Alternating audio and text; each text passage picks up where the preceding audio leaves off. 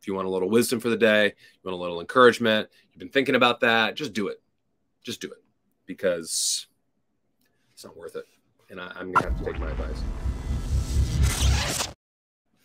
Hey, everybody. Welcome to my YouTube channel. My name is Richard, and I am a follower of Christ. I'm a husband and a father, and I also pastor a Baptist church here in Kentucky.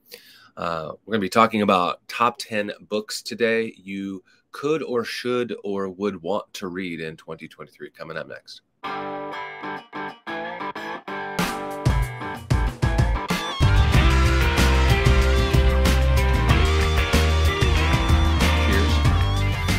Coffee. I love coffee. Although this is a latte, usually I drink it black. Latte's just with milk. It's nothing super fancy, really. We're going to be talking about books today. I did one earlier last year. I did a book review. Well, not really review, really suggestion, I guess you could say. Before we get there, though, we had a tornado warning. Warning? Yes. Tornado watch is like, yeah, we think there might be a tornado. Tornado warning is actually like there's been one spotted. So we're here in kind of middle southwest Kentucky, and thankfully nothing, it really wasn't even that windy. We did go to the basement. We do have a basement. My folks are actually staying with us for Christmas, and my youngest daughter's birthday's today, actually, right? Yeah, today. So I'm recording this very early in the morning. Don't worry, she's not missing anything.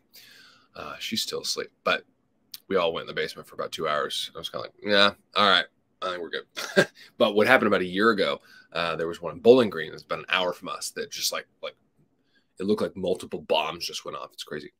Tornadoes are very weird. So I don't really think anything touched down, which was nice.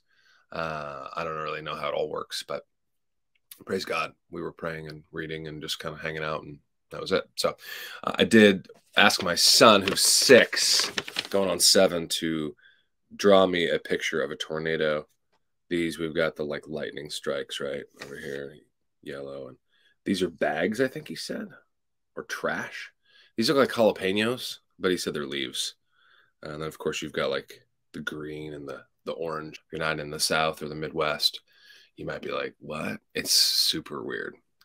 I don't really know what type of natural disaster I would prefer the most. Probably earthquakes, because that's kind of what I grew up with in California, and they're very rare, at least generally, that you can feel. All right, so we're talking about books today. That's why you're here, I hope. I do have one from last year, from 2022, so go ahead and check that out. I will say that 2022 was great. I did a year-end wrap-up, so feel free to also grab that and watch that, and kind of give you, if you're newer to the channel, that'll give you a better understanding. I was able to go to the most conferences. I traveled the most, which wasn't a lot, but more than I ever have before, as far as both denominationally, quote unquote, I guess, as a pastor, and I preached in a couple chapels and things like that. So that was a lot of fun. Preached in a couple other settings that weren't the local church, which I really enjoyed. Hope and pray that 2023 will be more of that, or the same, or more of that, because it's I don't know, I enjoy it. So talking about 10 books, we're going to have an honorable mention and also an audiobook. So these are all books I have read, except maybe 1 or 2 where I've only read some of it, but I know the book well enough to recommend it. So, in all transparency. Number 10. You ready? Number 10. Let's get going. No. Number 10 is Wordsmithy. Wordsmithy. Hot Tips for Writing, for the Writing Life by Doug Wilson. Now, this is very much a, some people really love Doug Wilson. I know a lot of y'all do. He's one of my favorites as well.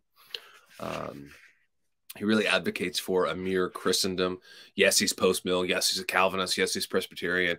But those are distinctions that he doesn't put on this high shelf to say, hey, look, you know, if you're not this, you're probably a false teacher. You're probably a heretic. Like, he doesn't have that spirit. And it's funny that so many people are just pissed off at him. You know, the Big Eva guys and the Big Eva adjacent. It's rather humorous. Probably, I can't speak for everybody. Probably because they're jealous, I would imagine. Probably just they're envious because he's built a lot and done a lot, and has children who follow the Lord and grandchildren who follow the Lord, and he's a prolific writer and pastor and everything else. So I would imagine it's probably jealousy. And he's not a hypocrite. Like, he's been writing about this woke stuff and marriage stuff and sexual stuff and crazy stuff for 10, 20, 30 years about a particular subject, way longer before most other people. So Wordsmithy, page 31, says, don't be afraid to have 20 books going at once. That's one quote that I found I resonate with. And I would encourage you, if you're one of those people, you're like, I got a stack of books. I just can't do it. I'm reading 5 books at once. That's all right. Don't worry about it. Now, I do make notes, and I'll show you here, as opposed to the light adjustment, the white balance and all that will just screw it up. So I'll show you in a clip in, but you can see here that I do make notes, a lot of notes. I forget where I heard it from, but I like to have a working library where I can look up stuff. You can see the front. This only has a couple notes where I'll put the number of the page. And I'd urge you to do this or try this if you're still kind of like, I don't remember what I read, or I don't know how you find it. I kind of make my own table of contents. So I'll use like a Q for QAnon, for quote. And, I'll write something like, creation debate, or Adam, or, really good quote, or something about C.S. Lewis, or whatever, something, for preaching. Romans 3, whatever. And I'll just have some little quick note. So then I can look at it like I did last night and say, I remember that. It's way, way easier for that and for me to digest and then actually enjoy. I'm not reading for the sake of reading so I can tell people like you guys, hey, I read these books. I'm so amazing. No, I want these to help me in my preaching, in my life, in my counsel, in my, of course, being a dad, being a husband, being a friend, and just being a follower of Christ, to be sanctified. We're called to renew our minds, and we're called to put on the armor of God. We're called to do all these things. Books are not bad. Obviously, if you're reading books about the Bible and not the Bible, that's bad. So don't do that. Always read the scripture. I would say first and foremost, or at least listen to it, something, before you get into a book. So Wordsmithy, that was on page 31. Just a quick quote. Page 36, another little quip from Wilson. Oops, I'm knocking stuff over. Sorry about that. But you are not cramming for a test. You are simply marking things because this is a good way to read with your eyes open. You read widely to be shaped. That's exactly what I was saying. That's funny. Providential. Hey, all right. Maybe I subconsciously knew this. Not so that you might be prepared to regurgitate. Read like someone who can afford to forget most of what you read. It does not matter because you are still going to be shaped by it. That's key. That's good. That's good, isn't it? You're still going to be shaped by it. And you are. A lot of people, what's the point? I struggle with that with 1 or 2 of my 4 children. What's the point? It's not about, it doesn't make any difference. I don't care. I've done this before. I've never done this before, blah, blah, blah. If you're a dad or a mom, you know what I'm talking about, right? But you're still going to be shaped by it, aren't you? So I'd urge you, this is a great book overall.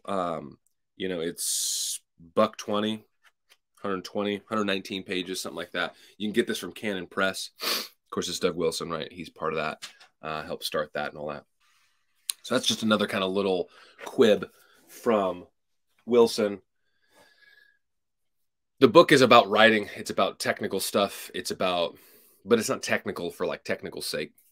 It gives you some pointers, talks about words, talks about how you phrase things, giving practice, and just giving some suggestions. So that's number 10, Wordsmithy. Number 9, Expositional Preaching by David Helm. Expositional Preaching by David Helm. Now this, I believe, I took a church and state class, was my first class it was an elective. Got to start right off the bat with electives. This is several years ago, 7, 8 years ago for seminary when I started. And I'm already finished. Finished a couple years ago, but it was good. Church and state, I took a pastoral, it was an elective. It was a conference as well, but it was like a pastoral elective for like preaching. And then church history. Yeah. Church history 1. So it was great with Michael Haken. And I kind of All those shaped me, as they do, just kind of like when you meet somebody for the first time. And if you're meeting me for the first time, by the way, please do consider liking and subscribing. Last year, about this time, I just had over 200 subs. I'm knocking on the door of 900. Would really rather get that to that 1,000 because that opens up the door for YouTube, kind of blows the doors off, really. And you can do everything, including get a little bit of ad revenue. Now, certainly, I'm not doing this for ads. I'm doing this for fun, for edification, to help you as a community, on and on. But it would be nice to have a bag of groceries here and there, be paid, especially by big tech, who, we'll leave it alone at that. But do subscribe. If you haven't subscribed, please do that. It would really help me out. If you're watching this for the first time, or this is your first video, I do weekly videos where I talk about something MacArthur said or did, or some scandal, or some dumb woke preacher clip. And I always try and bring it back to scripture. And the videos are generally, those are called Contra Thoughts. It's kind of just my show where I discuss those things. Generally about anywhere from 20 to 30 minutes. Those are podcast format in one sense. I don't know all the differences really. It's just a podcast now. I don't know what we're doing, I guess.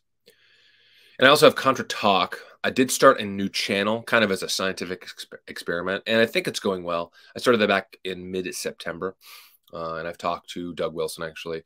I've talked to quite a few other people, John Harris, quite a few other fellow YouTubers and other people talking about different things related to eschatology and soteriology, and just church life, some politics, just a lot of different things, where I kind of sit back and I ask the questions. I have quite a few talks coming up. Got one scheduled with Craig Blomberg, who's a New Testament scholar out in Denver, talking to Doug Wilson again.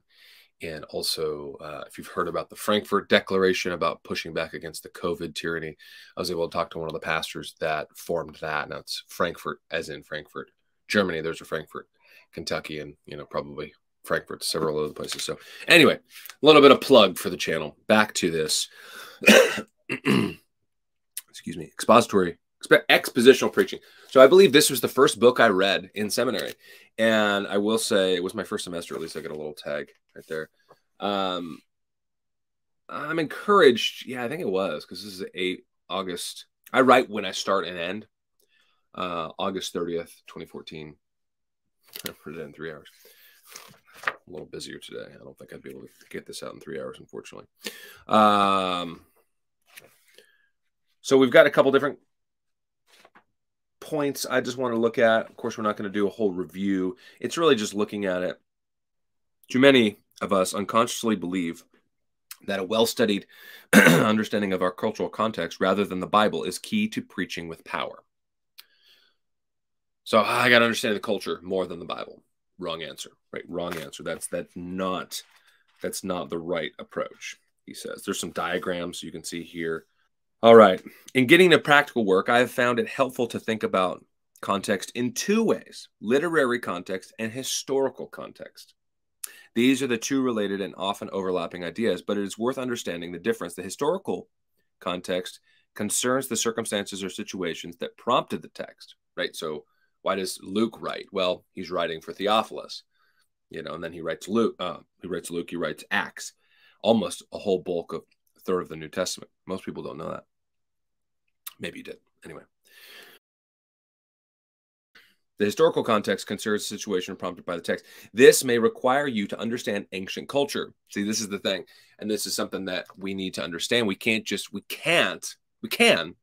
but you don't get very much out of it. You're just kind of like, We can open up the Bible and just read it. See, this is what it says. Yeah, but what's he talking about? What does Jesus mean when he says this? Or what is Paul talking about when he says that? Or what does John mean? Because he's referencing these certain people. He's talking about these people, those things. You can't just say, well, it means it's this. He's talking about the Democrats. Damn Democrats. Why is he talking about Democrats? He's talking about my church. Talking about that person in my church. Talking about you. Right? We see this in Matthew 24. People read themselves into it. This generation will pass away. Well, who's Jesus talking about? He's talking to that generation. He's not talking to us. He's not talking to people living during World War II or during the Black Plague, hundreds and hundreds of years after that text is written. He's talking to that generation. But people, that's one of the main texts for, you know, a futurist eschatology and a third temple and all that other stuff. He's not talking about that. He's talking about the temple then, that they're looking at then. The context is then, not us. Literary context, on the other hand, is simply the text around your text. So, very, very good. And then lastly, page 64. I'd really encourage you to do this if you want to have a book that is, you're like, how do I preach? I've got this one, I've got another one. So pick up both of these, read these, and devour them. And I hope they're helpful. They're small. You know, you can knock them out in a day if you have a day to just read. But make notes, make notes, make notes. Make your library work for you. I've met guys who are like, oh, I don't write in my books. It's like, I mean, I guess. But why are you preserving these? Will these someday be in a library? I mean, they're in a library right now. But will they be donated to someplace, or my grandkids have them? Maybe. But I'd rather my grandkids see my writings, you know, from 2020 or, you know, 2050 or whatever. And, oh, I don't know, my grandpa thought that, or, oh, that's interesting, or whatever. I don't have some grandeur thinking somebody's going to write some big biography and I'm some famous theologian or something. But rather it's like, this is probably for your family, or maybe some seminary student 30 years from now is going to read this book. You're like, oh, wow, look at all these highlights. That's kind of cool. You know, paper books aren't going away, by the way. And these are so much better. I'm 99% of the time paper, 95% of the time paper, 4% of the time audio, and 1% of the time digital. I'm talking a lot, but I hope this is helpful. I hope this is helpful. I really do. I think it should be. Spurgeon, or has got reading with the instincts of Spurgeon. He says it might be helpful to consider a more recent figure whose approach to reading the Bible puts Jesus in the center. The great Baptist preacher, Prince of Preachers, Charles Haddon Spurgeon, captured this idea. He says, don't you know, young man, that from every town, every village, and every little hamlet in England, wherever it may be, there is a road that leads to London. So, from every text, there is a road that leads to Christ. And my dear brother, your business is, when you get to a text, to say now, what is the road to Christ? I have never found a text that I have not got a road, that has not gotten a road text that had not got a road to Christ in it. He says Spurgeon has the right instincts. He's asking, how does my text anticipate or relate to the gospel? So number 9, expositional preaching by Helm. Number 8. Ready? King James only controversy. This is the older version. Forward by Norm Geisler, written by James R. Albert Moeller White. No, James R. White. All the guys with the initials. I don't know. Number 8. I've only read some of this, so this is one of those books. The last book was about 120 pages. This is 250, 260. This is really good if you have a King James only guy or gal, or you're in that area. I'm kind of in that area now. The church is not, that I pastor, is not King James only. If I preach from the King James, they'd probably be fine with it.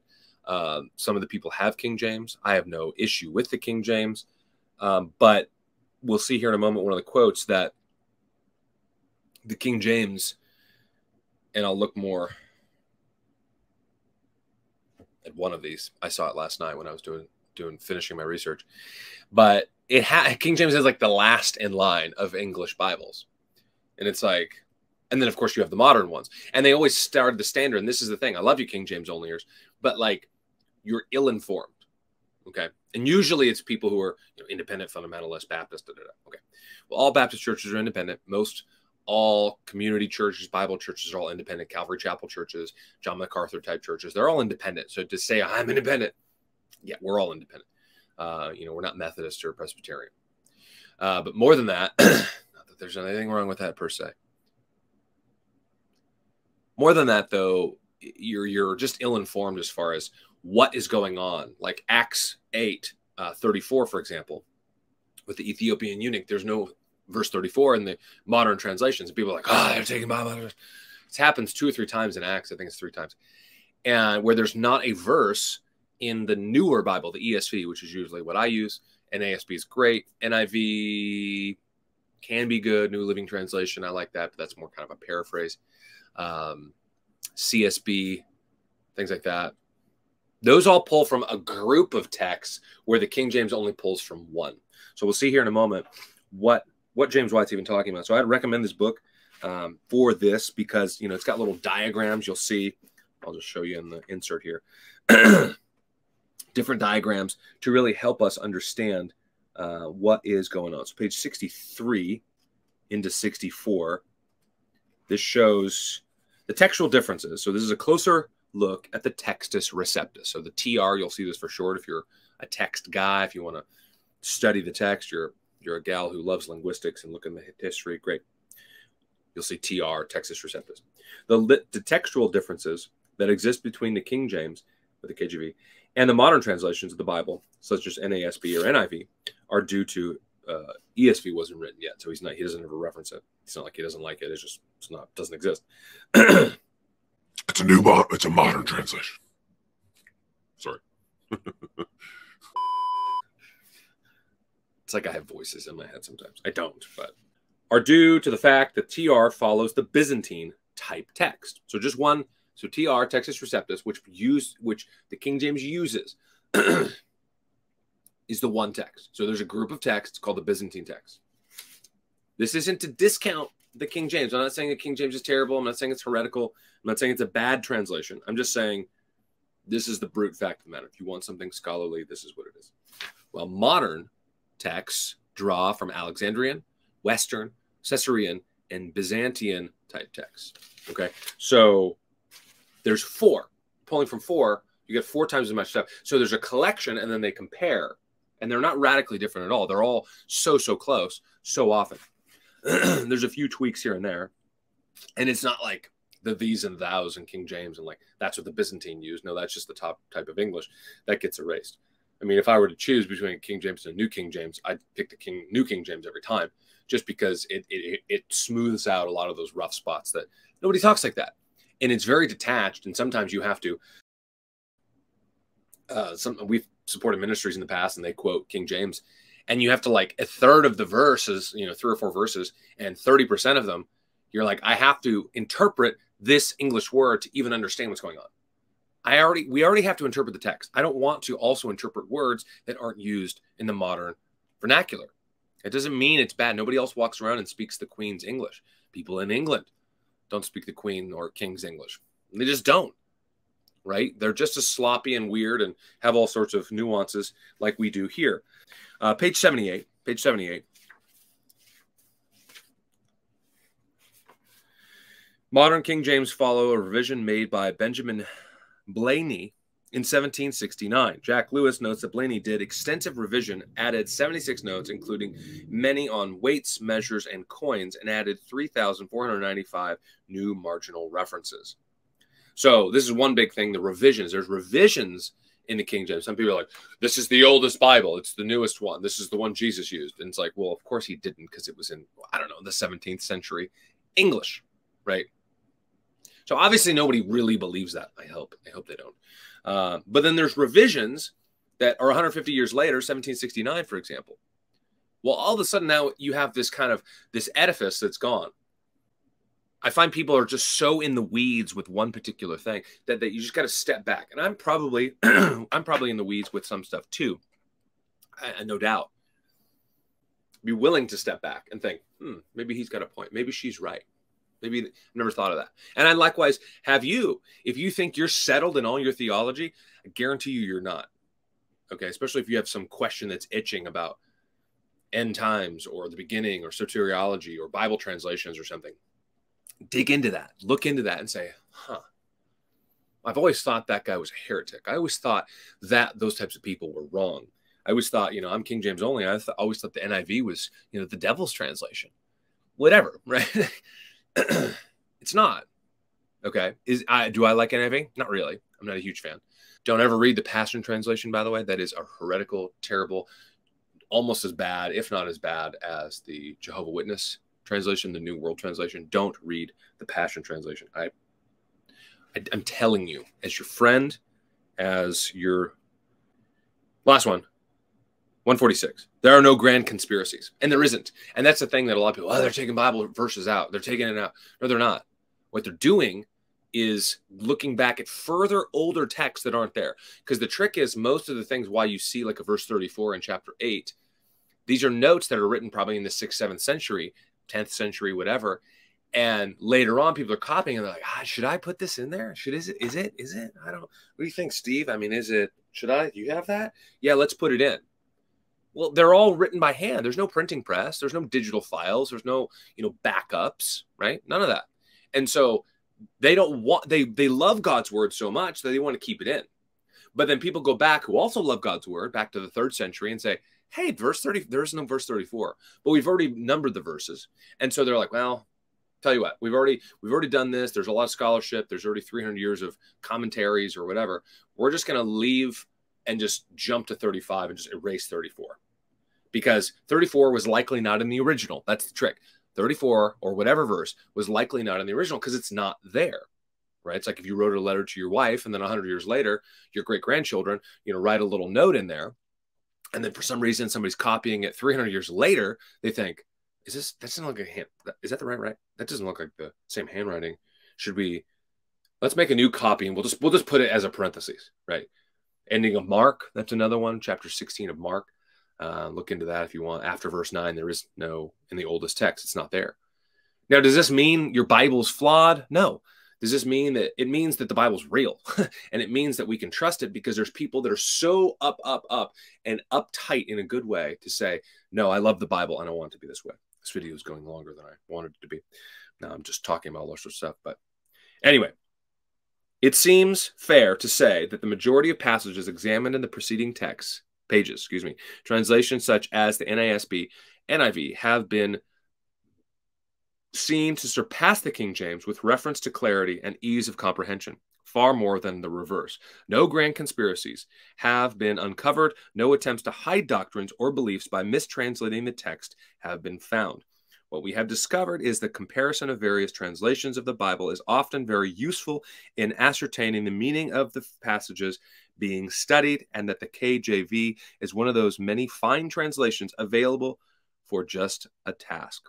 When used in conjunction with such a fine modern translation, the New King James, NIV, NASB, and King James adds a noble rendering to the list and is often helpful in grasping the literal meanings of the terms involved. End quote. Number 8, King James controversy. Number 7, moving right along, we'll try and pick up the pace a little bit so this video is not 4 hours. I was hoping for an hour, but probably more like an hour and a half. We'll see. Created in God's Image by Tony Hoekema. It's another seminary book. This is more academic. We're looking at 250 pages or so. You can see the thickness a little bit more, about 1.5 inches thick, something like that. This is a great book because it's showing who we are, made in God's image. It's a little more, I read it for systematic. That was more a salvation, doctrine of man class. Systematic theologies can be very thick, very deep. They can be helpful. They can be very unhelpful too, because not everybody's a systematizer. Not everybody gleans from it as much as other people. That's okay. That's okay. There's a lot of quotes. I'm just going to pull 2 real quick. Page 6, right at the beginning. Yeah, this is my 2nd, 3rd semester, something like that. Page 6. To be a creature means that I cannot move a finger or utter a word apart from God. We're dependent, right? We're dependent on God. Even if you differ with, say, a Calvinist understanding of salvation or something like that, or you're a determinist even, which most Calvinists aren't, but some are. But there's other, free will and this and okay. Any of it, whatever it is, we're dependent on God because he made us, right? It is he who made us, not we ourselves. We are his people, the sheep of his pasture. So to be a creature means I cannot move a finger or utter a word apart from God. To be a person, here we go, here's a good distinction, means that when my fingers are moved, I move them. So God doesn't meticulously move your fingers, right? I move them, and that when the words are uttered by my lips, I utter them. To be creatures means that God is the potter and we are the clay, Romans 9. And to be the persons means that we are the ones who fashion our lives by our own decisions, Galatians 6. It's a good little, human responsibility type thing. And there's more on that. There's always more study. There's some there's lots out there, right? Don't just listen to one voice, though. Build your own theology. Like I said a moment ago, don't just sit there and think, I've got all this figured out. You don't. I don't. But if there's something scratching, if there's something itching, go into it. Go after it. Read. Ask me if you want. Hey, do you know any good books on this? I'll put my email in the description. And in fact, I'll just put it here too because I can. Why not? There's my email. If you want to email me, drop that there. And again, if you haven't subscribed, please do so. I would appreciate it, trying to get to that 1,000. I know I will, but I'm just impatient, you know, and I want to have that burning in the bosom like the Mormons have. So, sorry. I had a good conversation with a Mormon guy a couple weeks ago on a plane, but anyway, that's another conversation. Page 113. Page 113. This is about Adam, original sin. It is my conviction that the denial of Adam and Eve, and that Adam and Eve were actual persons who once lived on the, and let me back up, hold on. Most recently, H.M. Coutert, something like that, a professor of theology at Free University of Amsterdam, has stated that we must not understand Adam as a historical figure, but rather as a pedagogical example of a teaching model, an illustration of what happens to every man, which helps us understand the significance and reality of Jesus. So I guess Jesus is just a second pedagogical example, right? He didn't really die for your sins, right? He didn't really shed his blood. He didn't really live a perfect life, right? Right. This is what happens. I know John Harris is going through right now. If you're watching this later, of course, you'll have more videos, 6 months from now or whatever, but go back to January 2023 and find his stuff on Keller. He's going through a book examining Keller. So guys writing about Keller and his wacky beliefs, because they're really bad. They're really bad. And Keller he more or less denies a literal Adam. He believes in theistic evolution and all that. Very, very bad. Very bad. So he goes on, sorry. It is my conviction that the denial of Adam and Eve, and this is mine as well, that were actual persons who once lived on this earth, and understanding of Adam and Eve as symbols or teaching models is based on an incorrect understanding of Scripture. The Genesis account is not only biblical reference to the first man, based on incorrect. The Genesis account is not only biblical reference to the first man, the genealogy in the first chapter, also in First Chronicles, begins with Adam, obviously treating him as a historical person. Similarly, in Jesus in Luke 3, ends with the following: son of Enos, son of Seth, son of Adam, son of God. This verse clearly places Adam at the beginning of a historical person and indicates that Adam came into existence not through natural generation, but a creative act of God, end quote. So very good. Created in God's image. Anthony Hoekema, or Tony. Bigger book, a little more textbooky if you want something that's a little bit deeper. That is 10987. Number 6, another textbook I read in seminary. Maybe I should get all my seminary books together and show y'all. So again, if you want to, right here, it's like a reverse. There we go. Email me if you have any questions, or you want to support me somehow. Hey, I want to give you some, food money or gas money or something like that. I love your ministry. Let me help. How do I do that? Let me know. 40 questions about interpreting the Bible. Number 6, right? 6. Sorry, lose count. Number 6, 40 questions. Page 70. Now, this is 40 questions, and you'll look at different ones. And this is a series. There's a bunch. There's different sections, part 1, part 2, and 3, 4. And they're all different stuff. What is the Bible? That's one of the questions. Good question. How is the Bible organized? Who wrote the Bible? Does the Bible contain error? Drop down. Why is the biblical interpretation important? Who determines the meaning of the text? What is the role of the Holy Spirit in determining the meaning?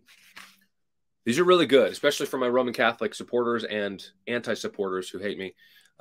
This is a great book because, again, the Pope's fallible, right? And everybody's fallible. Everybody is not God. No one's Christ but Jesus, right? And so we have to understand these things based on context. That's how you understand the text. You use Scripture to interpret Scripture, not outside sources because they're quote unquote more important or something. Scripture to interpret Scripture, and then you can use history in a general sense, but that's not even that's good, but it's not the rule, right? It's helpful, but it's not always the case. Oh, here it is. So the first Bible, by the way, the first English Bible, 1382, the Wycliffe Bible. So that's hundreds of years before the King James. Then you have the Tyndale Bible, Coverdale Bible, Matthew Bible, the Great Bible, Geneva Bible, Bishop's Bible, and the Douay-Rheims, that's Roman Catholics like that one, that came out right before the King James in 1610. And so it's like the King James is like the last in line, not the first, ultimately, of English translations. But King James onlyers don't like that very much. Page 70. Page 70. While the official language of the church, a few portions of the Bible were translated into Old English, Anglo-Saxon, from the 7th century to the 11th century. In 1382, the famous reforming church leader John Wycliffe, so Martin Luther wasn't the first reformer. We got Wycliffe, Jan Hus, a bunch of other people. 1382, famous reformer John Wycliffe translated the entire Bible into English of his day, Middle English. So it's still very, very difficult for us to understand today. But you can, if you know the context and you know the certain tweaks and words and things, you could do it. The translation was based on the Latin Vulgate, a so-so translation. It wasn't based on the Greek or the Hebrew, right? So we lost some things in translation. Just like if you take a movie title even, and it gets translated into Cantonese, and then from Cantonese back into English, it gets all weird because they have different words. Language is different. Look at Babel.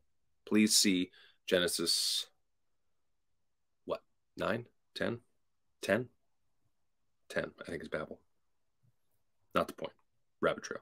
The translation based on the Latin Vulgate was copied by hand, and the printing press had not been introduced to Europe yet. Followers of Wycliffe continued to call for reform of the church. Luther wasn't the first one, guys. Not at all. He was the last in the line, really, or one of the last. Reform the church and the monarchy based on biblical truth they were reading. That's why they kept the Bible. This is why the Bible in the language is so important. This is why even my Roman Catholic friends, you need to understand that the Bible translated and having it in the people's language, that's vital. And they kept it in the dark for centuries, or they tried as best they could. And Wycliffe, hundreds of years before Luther, was saying the same thing as Luther, as Calvin, as Zwingli, many others. Because the Bible is for everybody. It's not just for the elite scholars. Bible's for everybody. Very quickly, church officials and the king judged the availability of the Bible in English as a threat to the status quo. 1414, regarding the Bible, reading the Bible, rather, was a capital offense. Reading the Bible, ladies and gentlemen, reading the Bible, we're just going to stop with that because it's so good. Reading the Bible was a capital offense in 1414. You think persecution, oh, America, the Democrats are going to come get me, the government, oh, these people, I got canceled. Reading the Bible, reading it. I hope you would be guilty. Let that sink in. Let that sink in. Number five. 1, 2, 3, 4, 5. Yes, number 5. Yeah, number 5. Why Johnny can't preach. This was also that same class, preaching class, right? Yeah, fall semester 2014. And great little book, much shorter than some of these other ones. It's about 100 pages, less than 100, 98, something like that. Yeah, just over 100. Why Johnny Can't Preach by T. David Gordon. There's those initials again.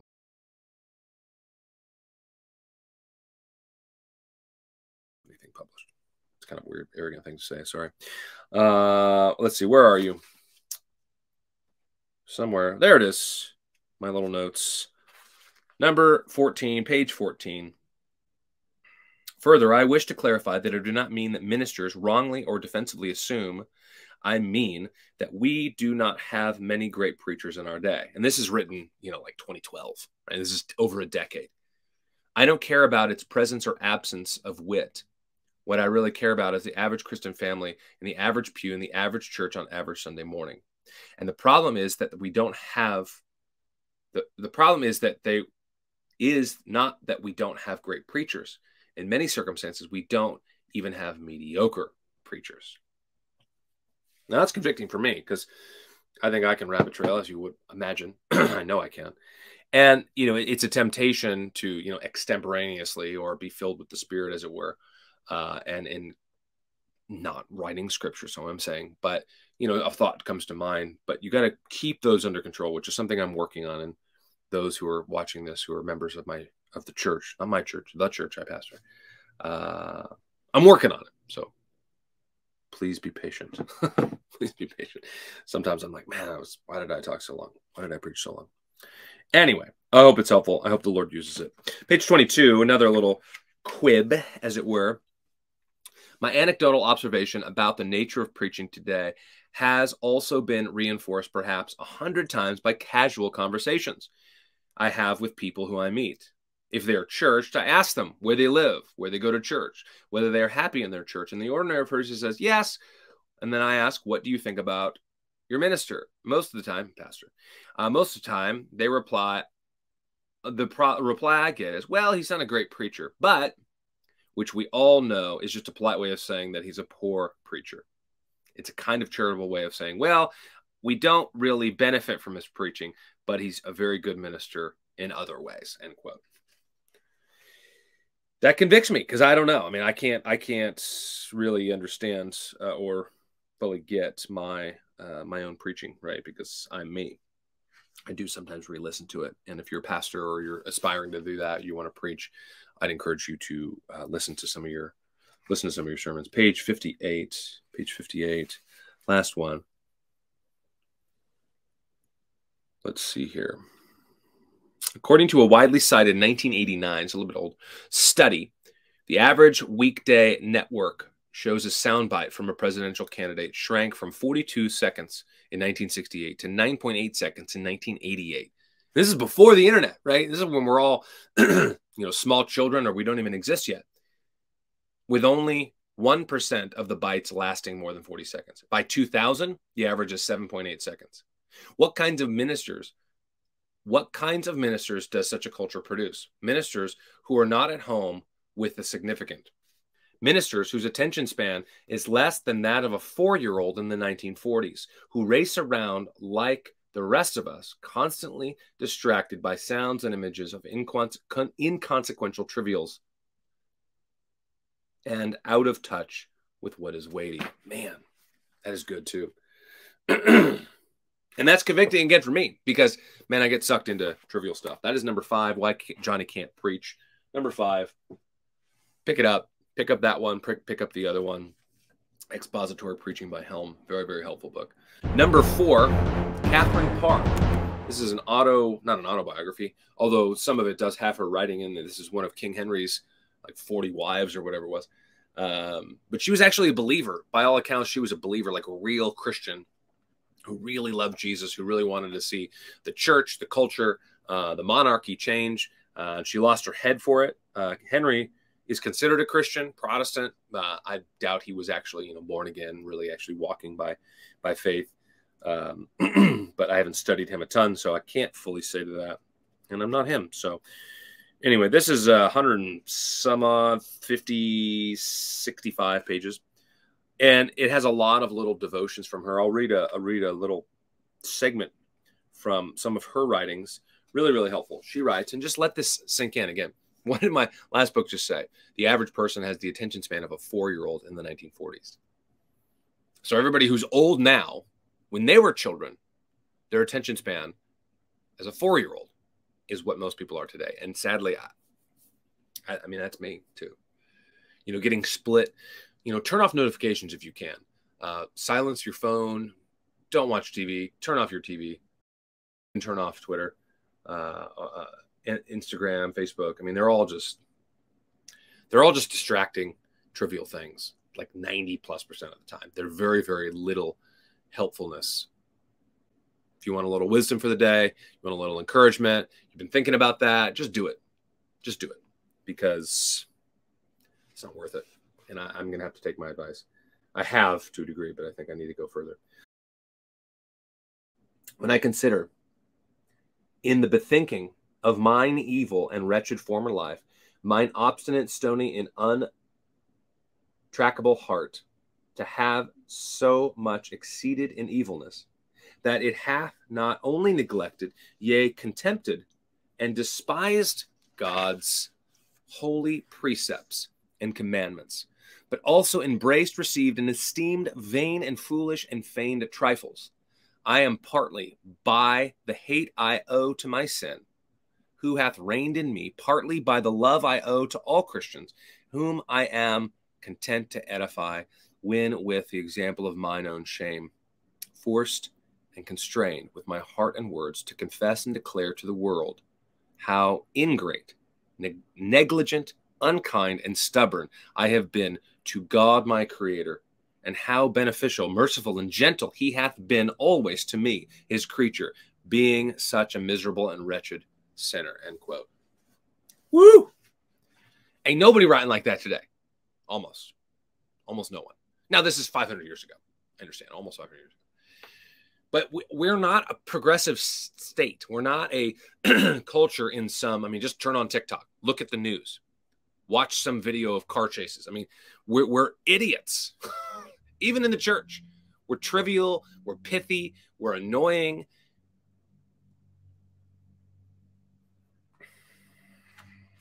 It's unbelievable, right? Another section. This is by Winthrop, by the way. Brandon Winthrop. Withrow. Excuse me. With, like rowing a boat. W-I-T-H-R-O-W. I'll put it in the description. All these will be in the description. And again, if you want to email me, there's my email. Let us therefore now, I pray you, by faith behold and consider a great charity and goodness of God in sending his Son to suffer death for our redemption, when we were his mortal enemies, and after what sort of manner he sent him. First, to be considered, yea, to be the undoubtedly with a perfect faith believed, that God sent him to us freely, for he did give him and sold him not.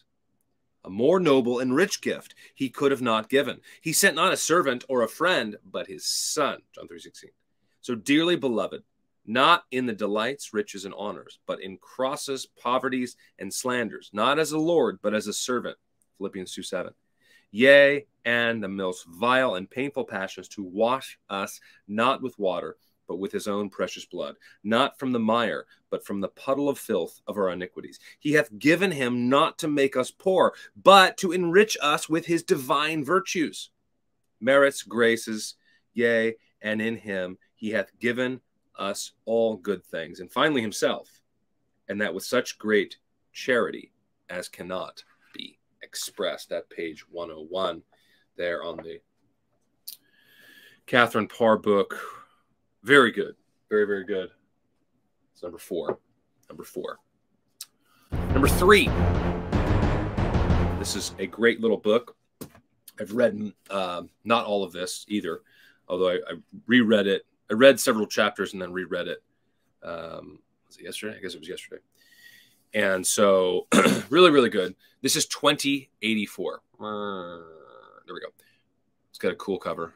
See that? Metallic. Nice. That's not going to show up. Maybe that'll show up. Hopefully it'll show up. 1984, 2084. So this is a play on 1984, of course. This is 2084 with John Lennox. By the way, John Lennox, mathematician. He's kind of like a modern C.S. Lewis, where Lewis wrote about all sorts of things. Lennox does. They're both at Oxford. They're both rubbing shoulders with godless pagan atheists. Lennox talks to and debates publicly and probably privately with Dawkins all the time. He's my favorite atheist, by the way, old Dickie D, Dr. Dickie D. He's so hilarious in his things. But he's not trying to be hilarious, of course, but he is to me anyway. This is really good because it's talking about transhumanism. This is something I would wager money you're not even thinking about at all. I don't think the average person, the average Christian is even thinking about it. And this is written in 2019, so it's new, but it's not like brand spanking new. Transhumanism's huge. Elon Musk, who used to be just a guy, billionaire, now he's everybody hates him or loves him.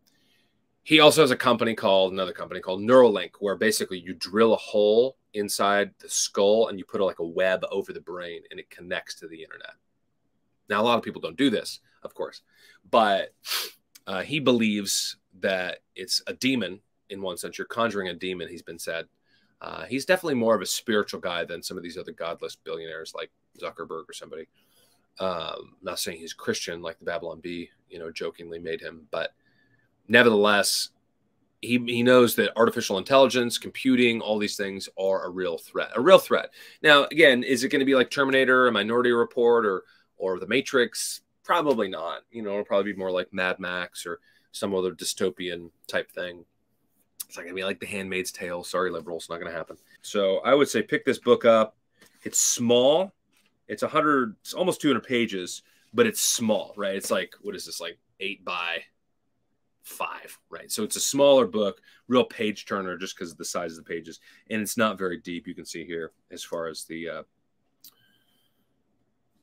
line to page ratio. So page 12, Lennox writes, Orwell warns that we will be overcome by externally imposed oppression. But Huxley, so Orwell, 1984, Huxley is Brave New World. Huxley's vision is no big brother is required to deprive people of their autonomy, maturity, and history. As he saw it, people will come to love their oppression, to adore their technologies that undo their capacities to think. What Orwell feared was those who would ban books. What Huxley feared is that there would be no reason to ban books because no one would want to read them. Orwell feared those who would deprive us of information. Huxley feared those who would give us so much information that we would be reduced to passivity and egoism. Orwell feared that the truth would be concealed from us. Huxley feared that the truth would be drowned out in a sea of irrelevance. Orwell feared we would become a captive culture. Huxley feared we would become a trivial culture. In short, Orwell feared that what we have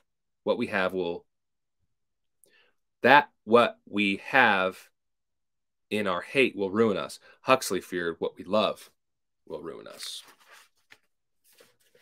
What do you think? We are so Brave New World, aren't we? I just learned that they made a TV show that a couple years ago. There's no reason to ban books because people are so ignorant and told by guys like Andrew Tate, don't read, live your experience, blah, blah, blah. People like that. People in the culture gobble junk like that up. Does that mean he should get canceled? No. Does that mean I like him? No. Is he a total scumbag? Yes. But he has some good points, right? But it should be Christian pastors more.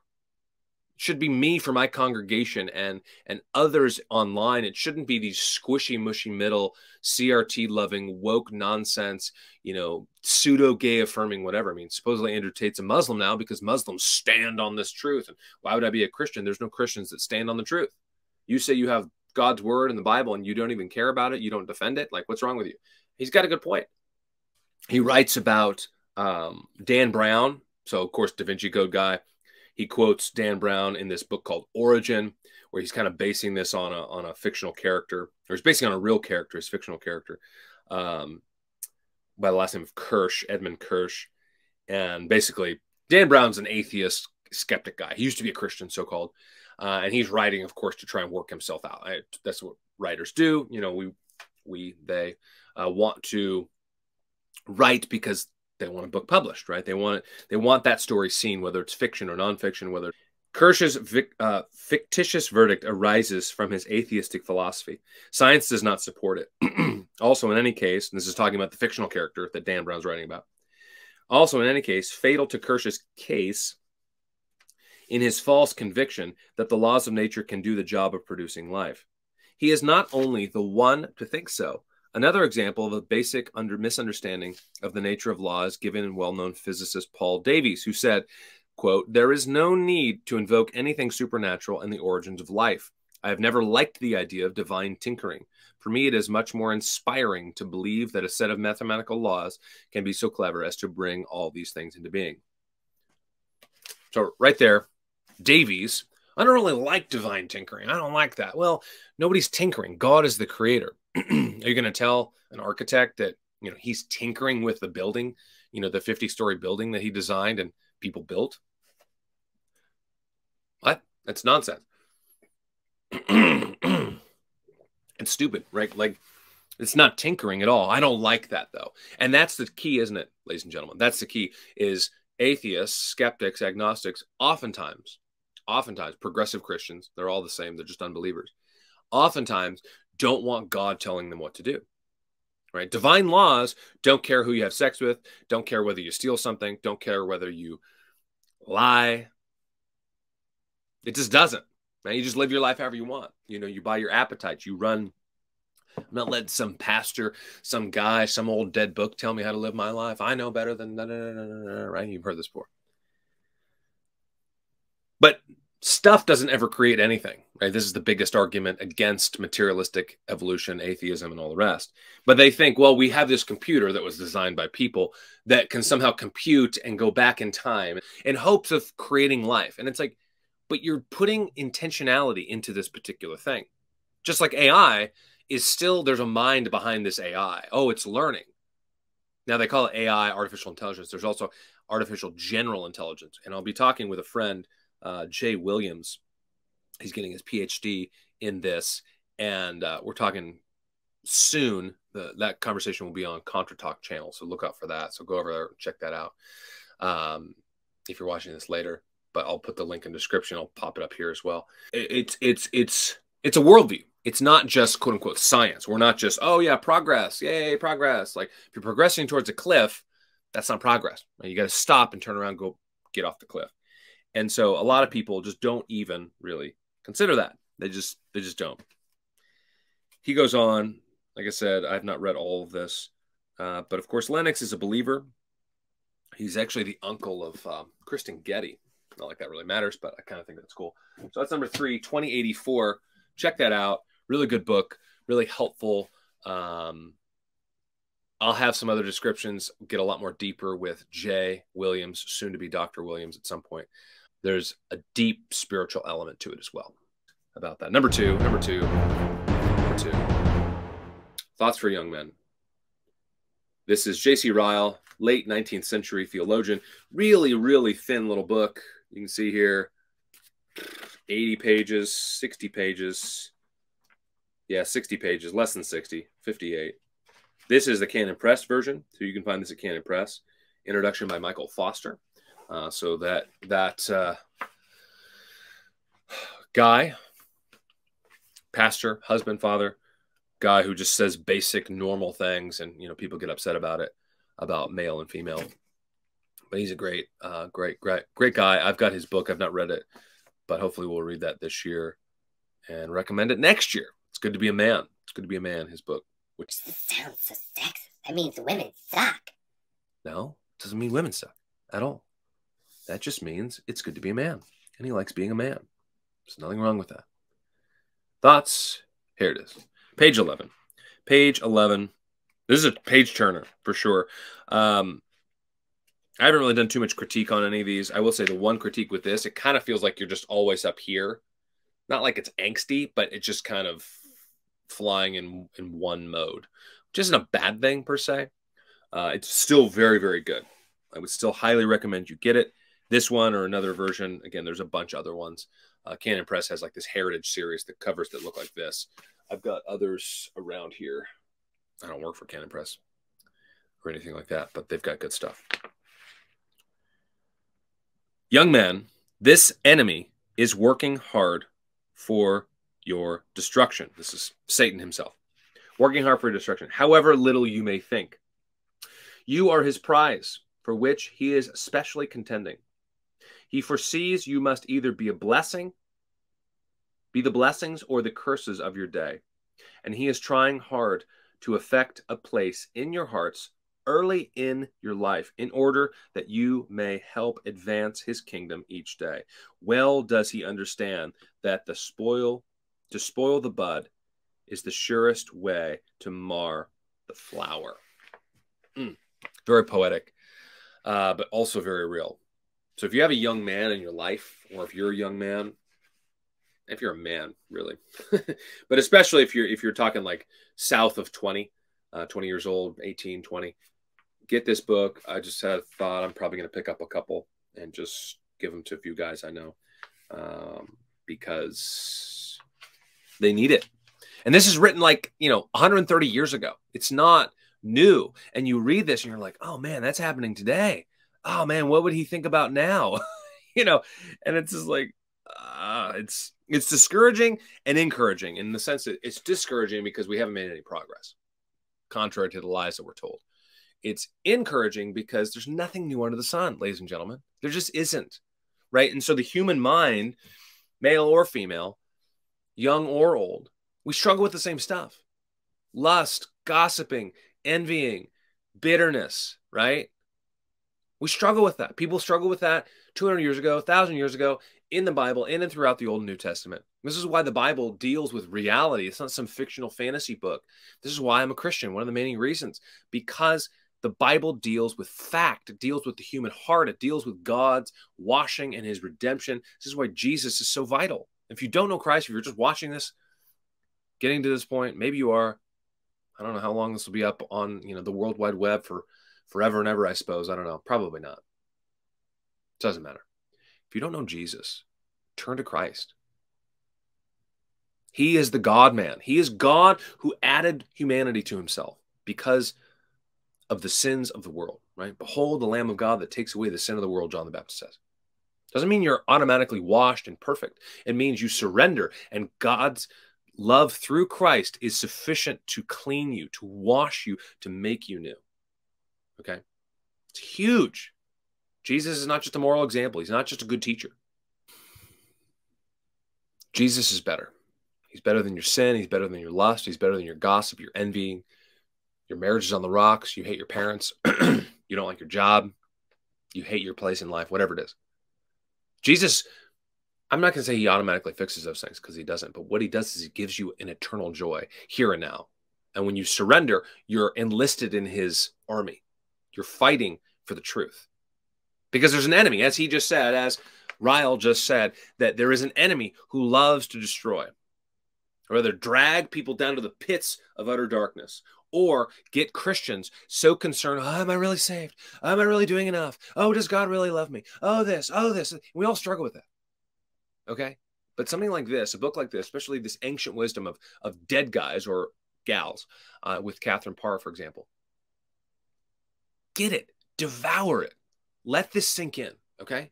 Let these things sink in and learn from the past. Don't be so foolish as to think, I'm going to read the latest new book, the latest theology. I prefer, honestly, between you and me, I prefer to read dead guys or, almost dead guys because, they've fought the fight. They finished the race.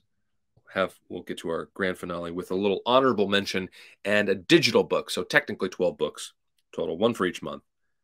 But these are the top 10 that I'd urge you to read this year. 23. Page 23.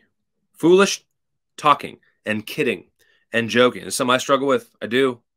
Probably can see it. And you're like, shut up, dude. Just do the thing. And excessive amusement are all too common. This is written in like 1890, man. 130 years ago. Foolish talking and kidding and joking and excessive amusement are all too common. I don't argue the fact that there is a time for all these things. Amen. But to be always flippant and joking is anything but wise. What does the wisest of men say? Quote, it is better to go to the house of mourning than to the house of feasting. For death is the destiny of every man, and living should take this to heart. Sorrow is better than laughter because a sad face is good for the heart. It's true. I've had a hard week personally, and it's been pretty rough, and there's been a lot of junk, and I'll spare you the details, but be real here for a moment. I've cried 2 or 3 times in the last week for different reasons. And, it's good. Be a little vulnerable here for a moment. It's good. Sorrow is good for the heart, right? Because we are creatures, as we've looked at 2 different separate books. We're creatures. We're made in God's image. We're not worms, but we're sinners. And this world is full of sorrows. This world is broken, both in our own heart. And this is why we need Christ. This is why we need redemption. This is why we need to be washed and renewed. Sorrow is better than laughter, for a sad face is good for the heart. The heart of the wise is in the house of mourning, but the heart of fools is the house of pleasure. Ecclesiastes 7. Last quote, page 50 into 51. Thoughts for young men.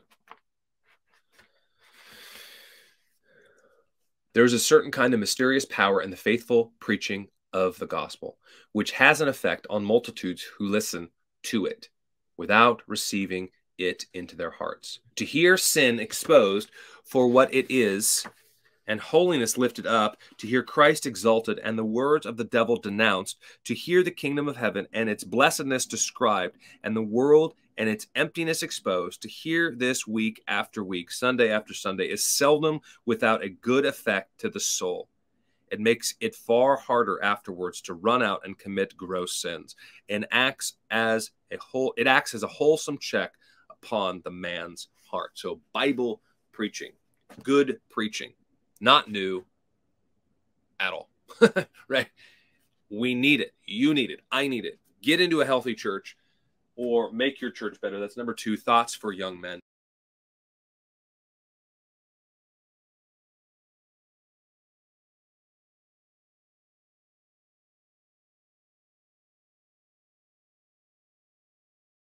Number one, 2 honorable mentions. Number 1.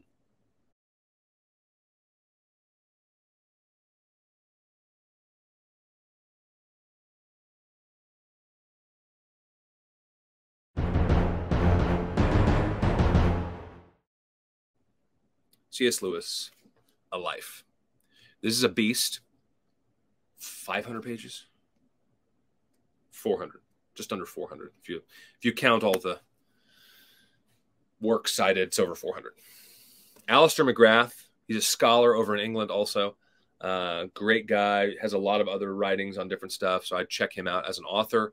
He's not in many people's kind of sphere, kind of like Lennox. He's just over the pond, quote unquote. We like to read, modern new guys. And yeah, there's nothing wrong with that. But, they might have a slightly different perspective on something that will help you be more robust in your theology and not cripple under the weight of some argument or something you find in scripture or some conversation you're having with an atheist or a Muslim or a Roman Catholic. Recommended by tons of people. Tim Keller, N.T. Wright, Alan Jacobs, Michael Ward. It's all about C.S. Lewis. So there's quite a few quotes in here. Goes through his life. Of course, it's a biography. Really, really helpful. It's a page turner. There's a couple, page 49, just a brief thing, a little comment. If Napoleon was right, Lewis's world of thought and experience would have been irreparably and irreversibly shaped by war, trauma, and loss. We might, therefore, expect Lewis's inner being to be deeply molded by the impact of conflict and close brushes with death. And so that's the case. So he fought in World War I, so in the teens, but he got off the field because of an injury, and he had another close friend die, and he had another close friend. And Lewis did marry, didn't ever have any children. He did marry a widow. I believe she was a widow. Later in life, of course, he wrote Narnia. He wrote, Mere Christianity, The Great Divorce, A Joy, A Grief Observed. Multiple books. Right? If you don't know Lewis, I'd really urge you. He's one of my favorites personally. Francis Schaeffer's another one, and I recommended him last year. But this is a great book because it gets into the deeper aspects of the man, right? Because you might think you know somebody, and you're like, but do you really? Yeah, you probably don't, right? And not until you've at least studied or read a couple books on him. So McGrath, there are some pictures in here, which is kind of nice. Just some black and white pictures kind of help you flesh out a little bit more. Of course, Lewis was good friends with Tolkien there at Oxford, and several others, including Dorothy Sayers. She was part of their group too, kind of like a writers group, the Inklings. So one thing regarding his conversion. So he was an atheist, right? And this is where there's a lot of hope. Who knows how many people were praying for C.S. Lewis? Maybe it was just one, maybe it was none. I doubt it. It's probably at least 1 or 2 people, if not many more, because he was an atheist. But that means there's hope for your cousin, right? There's hope for your dad. There's hope for your wife, your husband. Because, God is bigger than our sin, right? And he is a God who does answer prayer. But people's salvation story, testimony is different, right? Not everybody says and believes the exact same thing in the exact same way and all these other stuff. So page 142 kind of goes through this, and there's so much. I mean, you can see, and I'll show you. I mean, you just look at how all over the place, right? So many books.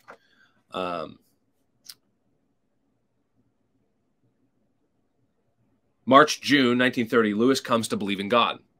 So comes to believe in God. That's it. He's a Christian. No, that's not what's making him a Christian. What he's doing, this is similar to my testimony, probably yours too. You start to have some of these walls. There's these walls, these calloused scabs, these things that are barriers, right? And then they kind of get removed and they kind of dissolve and go away. But there's still something else. And there's still another hurdle. Sometimes it's just one, Sometimes it's 20. September 1931, so about a year and a half later, a conversation with Tolkien leads Lewis to realize that Christianity is true myth. Now, we get weird with that word myth. Myth is just a story. It's an account. Doesn't mean it's fiction. It's just how the word is. September 28, 1931, so later in that month, Lewis comes to believe in the divinity of Christ while being driven to the Whipsnade Zoo. Goes to the zoo. Okay. October 1, so a couple days later, 1931, Lewis tells Arthur Greaves that he has passed over from belief in God to belief in Christ. Notice that. So, I believe in God. Well, the demons believe in God and shudder, right? James tells us. A lot of people, I believe in God, a higher power, spiritual, blah, blah, blah. Yeah, but what about Jesus? Because God's kind of nebulous, right? God can be anything else. Now, you should certainly believe, if you're a Christian, you believe in God. But there are a lot of people who believe in God that aren't followers of God incarnate. Big difference. And then August 32. So from June 30 to August 32. So almost 2.5 years. This is March, June 1930. So in that springtime to the almost fall of 1932. So 2+ years. Lewis describes his intellectual journey to God in The Pilgrim's Regress, written at that time in Belfast. So he's technically from Ireland, by the way, but he's an Englishman. He lived in England pretty much his whole life. Scholar, such a great testimony, such a great mind. Apologist, of course, Mere Christianity. It's a little dated. There's some tweaks in there. Lewis, I think, believed in some sort of evolutionary stuff, at least at some point. I think he might have changed on that. I'm not an expert by any means, but there's a few things that you're like, huh?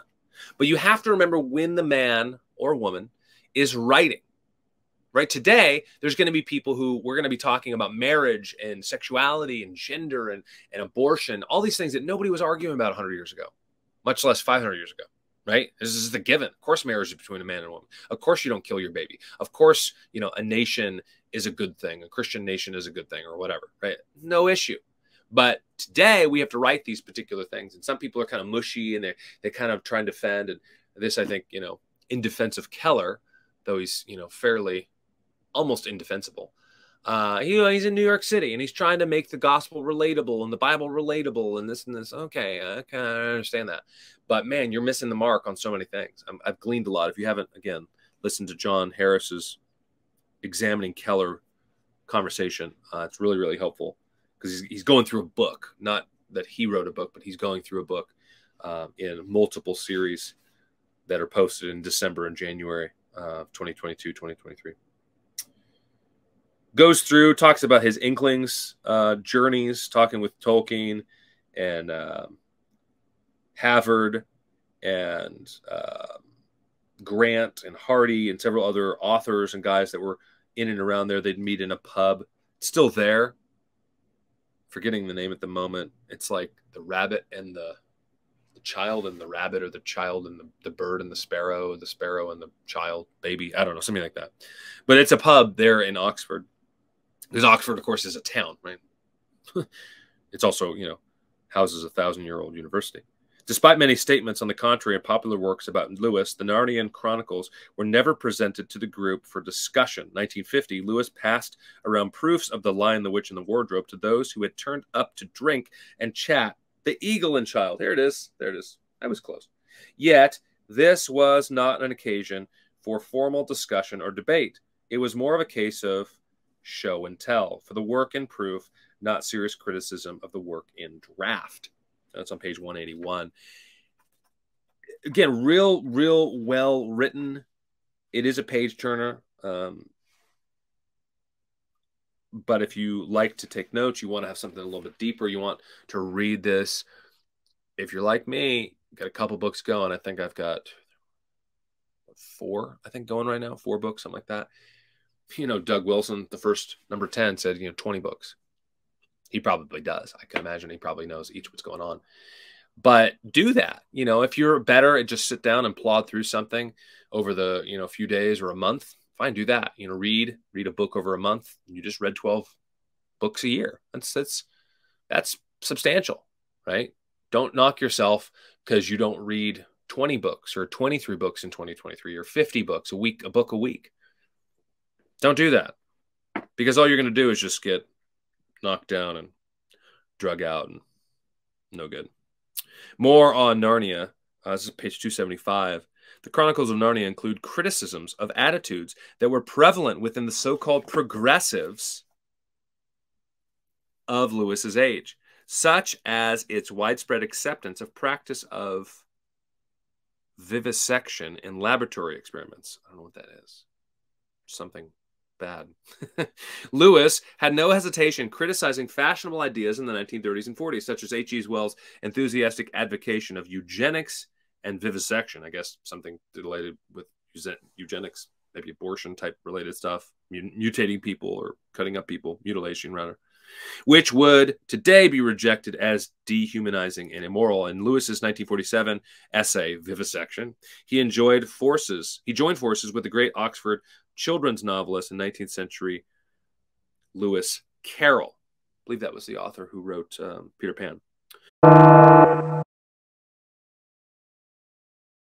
In protesting the infliction of torture on animals. For Lewis, the practice of vivisection exposed an inner contradiction within Darwinian naturalism. Now I just got to search up vivisection because it's said multiple times. I'll get the definition right here. At one of the same time, it emphasized the biological proximity of animals and humans while asserting the ultimate authority of a human being to do what they please with animals. Furthermore, Lewis shrewdly noted how support for eugenics and vivisection leads to some morally uncomfortable conclusions.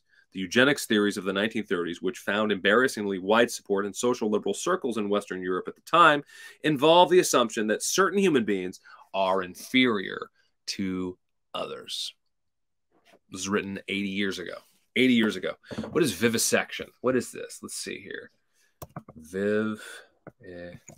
Monitoring laboratory animals. Britannica? Is that fairly reliable? I don't know. Let's see. Maybe it is. Vivisection. So vivisection, operation on living animals for experimental, okay, that's kind of what I was thinking, rather than healing purposes. More broadly, all experimentation on live animals. It is opposed by many as cruelty and supported by others on the ground that it advances medicine. Remember Tony? Anthony, another Anthony, a very corrupt, evil man. The Beagles, right? They had like gnats or something. Like, oh my goodness, how that story gets so buried. It just proves that our media is so corrupt. Oh my goodness, it's so freaking evil. It's terrible. Don't listen to it. Turn off all your news, including Fox. Thanks, Britannica. So, number 1, C.S. Lewis, A Life by Alistair McGrath. Fantastic book. Fantastic book. All right, honorable mention. I've not read it. Sorry, John. If you're watching this, I don't know if he watches my content. I think he has a couple times, but he's busy. He's producing stuff too. John Harris. This is the book. Christianity and Social Justice. He wrote the other one's the blue cover. I think. No, I'm just a terrible human being. I'm a terrible friend. This is the new one. This is the newest one. Love you, John. This is a good book. He didn't tell me to do this, but I would recommend this if you have not read it yet. Religions in Conflict. Foreword by Russell Fuller. Russell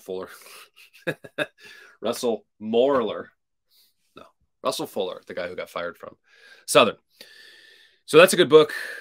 I've heard. I've not read it, but I imagine it's really good. I look forward to reading it this year. And the honorable mention is The Pastor's Kid by Barnabas Piper. I listened to this audio through Amazon. You can find it there, probably other places too. And check that out. I listened to that with my wife, kind of better understanding. It was recommended to us by a friend, Christian counselor guy. It helped us really somewhat. I mean, a lot of the stuff we're not really dealing with, but dealing with pastor's kids. So this is Barnabas Piper, of course, John Piper's son, not the crazy one who does the TikTok videos and absolutely abhors and hates Christ and his family and everything about that. Abraham Piper, not him. Barnabas Piper, who stumbled and fell, and he's really honest about it. He doesn't really talk much about that in this book. It's more just the experience. He has a lot of quotes from PKs, as it were. I agree with his premise overall. I'm not a PK. I have PKs, I guess. I don't reference my children as that. I think my children don't see themselves as that. Maybe if we were in some big mega church and there was a lot more like kind of worldly influence, maybe they'll deal with that. I don't really know. It's interesting. But PKs, pastor's kid, preacher's kid, for what it's worth, go read that or listen to that. It's a great book. And I will say, just as an extra. So 12 books, those two honorable mentions. So 10 and then 12, right? Or 2. In general, if you've ever heard of LibriVox, so this is Libra or Libro is book, and then Vox, of course, is voice. It's book voice or voice of the books. Is a free app. And this is books that are in the public domain. So I've listened to quite a few things. Plato, I've listened to, I don't think I'm done with it, Heretics by Chesterton. Listened to some things from Athanasius. Was it Athanasius? Yeah, I think it was Athanasius. And Benjamin Franklin biography, autobiography. Really, really good. Sometimes the readers, so they're all like, you could do it, honestly, guys or gals. You could read it and record it for them. You're just reading a book. It has to be in the public domain. But if you're looking for something to do and you want to work on maybe your voiceover, you think you have a good voice or something like that, cool. But really, really helpful. If you don't want to do that, it's fine. You can listen to it. It's all free. So LibriVox, download that app for Android or Apple. Really, really cool because you can find lots and lots of stuff. There's biblical contemporaries there galore, right? There's Karl Marx's stuff and all sorts of other things. I recommend knowing about those stuff. Some people don't, they really want to kind of stay in their box and stay in their lane, and I don't want to be challenged. That's fine. And I used to think like that. That kind of sounds weird. I don't want to sound arrogant, but it's good to be challenged and sharpened and not just, well, evolution's wrong. Well, I know communism's wrong. I know that's wrong. I know this is wrong. It's like, well, why is it wrong?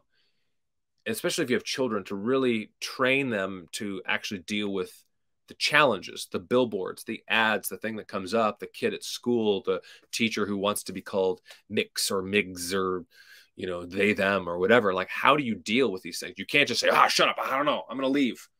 Yeah, there is a level of just hiding and protecting, especially young minds. But to a certain point, once you're in adolescence, you really need to be exposed to some of those things and see for the lies that they are. Because if you don't know that they're lies, you're going to think, well, maybe they have the truth over there. And then you're going to leave the faith, right? Or you're going to be very, very nominal or very uninfluential or very worried, a very, troubled, fretting, follower of Jesus. And you're always like, I don't know what's going on and people and this and town politics. I just wish somebody would come and save us. Well, you're not thinking rationally. You're not thinking logically. You're not thinking with a biblical worldview. So things like that, the Communist Manifesto and other things are out there that you can, I'm sure Darwin stuff, I haven't really read much of his stuff, but you want to know what you believe. We should show ourselves approved as a workman. We're called to renew our minds. We're called to be sharpened. We're sharpening with each other. Maybe if you want to do it, then read with a fellow believer or listen with a fellow believer, chapter at a time, a day or a week or whatever. Hey, we're going to go through Karl Marx. What do you think? Oh, what? This isn't just because you're reading it doesn't mean communism and Karl Marx and his whole crazy ideas were good. I mean, Karl Marx talking about, work, for example, and he never worked a day in his life, supposedly. He's writing in the posh city of London, even though he's not even English. He's German. But, oh yeah, the worker. And it's like, bro, you don't even have a job. How are you talking about a worker? Get out of here. Your crazy haircut and your wild ideas. Come on. Anyway, LibriVox. Check that out. Free. Of course, Canon Plus has their audiobooks. You got Amazon. You can listen to audiobooks. There's probably 400 other ways to listen to Amazon or other types of Amazon-y audiobooks. LibriVox, if you're like me, you're on a budget, you're broke, is free. Really, really like that. So that's good. You're not going to find anything new. So again, it's not new stuff. It's only things. So that's a little extra, little cherry on top. Just drop the cherry down like that. There we go. Hope you found this helpful, y'all. Again, if you have not subscribed, please do so. Please do so. Last year, like I said, I was around 200 subs. Now I'm knocking on the door of 900 into 1,000. And I know I'll get there. It's been a little slow. I have some theories why. I think part of it's just the production of content. I can't produce as much as I want to. Things always take longer. This has taken much longer. Thanks for hanging out with me, spending some time with me. Feel free to listen to this on fast. There are chapters down below of different books, the top 10 books and the other 2 honorable mentions. And yeah, but the goal, again, and kind of mentioned with a moment ago with something like Darwin or Marx, to be against the world before the world, right? Darwin and Marx, they have terrible, wicked, evil ideas. And now they're dead. But there's people who believe their ideas. Well, we want to be against those ideas, not just because they're bad ideas, but for the sake of the person, for the sake of the soul, the immortal soul that is made in God's image. The person is made in God's image. We're against the world before. That's my goal for this channel, is to help you do that, to help you discern that, to help you be against these things, contra mundum pro mundo. So against the world before it. So I hope you found this helpful. I really do. Drop a comment. Tell me what you're thinking as far as books go for 2023. If you've read some of these books, tell me that too. I'd like to know that. And check out some of the other content as well. We'll put the 2022 video in the description also, so you can check out those books, what I recommended last year. Hope you're all well. You have a blessed day, and take care.